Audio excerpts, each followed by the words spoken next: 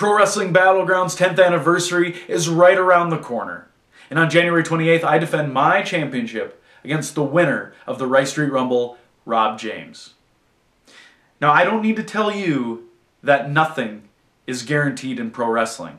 Yes, you did earn a shot against me, but there is nothing that says that you are guaranteed to walk out of the 28th with this championship around your waist. In the 6.5 years that I've been here, I have won this championship 3 times. I've won the Rice Street Rumble, but it was never a guarantee that at the end of the night, I would still have this belt around my waist. I had to fight for it. And I fight against anybody and anyone who wants to take this title from me. I will defend this championship against all comers.